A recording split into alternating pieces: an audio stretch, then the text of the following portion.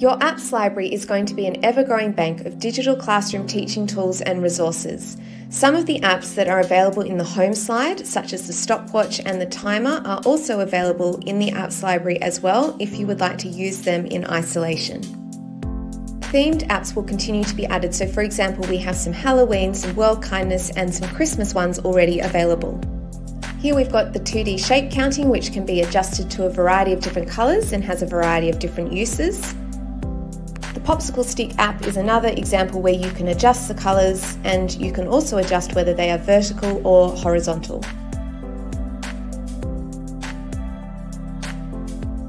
The teddy bear counter app has a snap to grid option, so you can choose to have the grid lines or to have it blank, and again you can select the different colour options.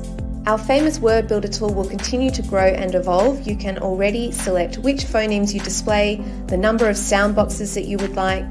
You can show the split digraph in action, as shown here with the word bone. You can also choose whether you would like to enable the heart word option to identify the tricky part of a word. Our Base 10 app is another customizable app. You can select whether you would like to have a number prompt and the min and max range for those number prompts. You can also select whether or not you would like to display the tens and the hundreds.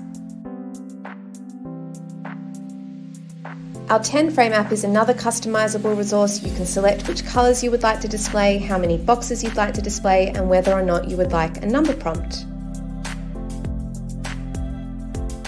With our 2D dice app, you can select whether or not you would like to show the dots for 6-sided dice. You can also select the number of dice as well as the sides of the dice, and select which colours you would like to use.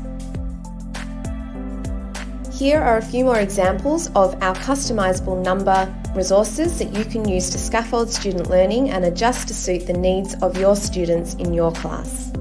If you're an Australian teacher, you can go to your settings and adjust your fonts so that you can have your state font displayed in all of the apps.